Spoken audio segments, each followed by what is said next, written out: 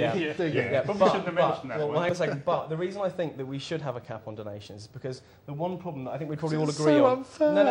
No, it is unfair. But other than the kind of the whinging Lib Dem argument, is also because we'd probably all agree on this that there is a disenfranchisement between the political parties and the public. That's nothing to do with money. No. Well, hang on a second. It does in as much as if there is a cap on donations, and donations will inevitably go down, and some might be part funded by the taxpayer. I think it does refocus the political parties' minds on how they can capture interest in politics and get those smaller donations. What it's done is focus political parties' minds on sticking their hands in your pocket and taking money out. Yeah. That's what it's focused them on. Yes.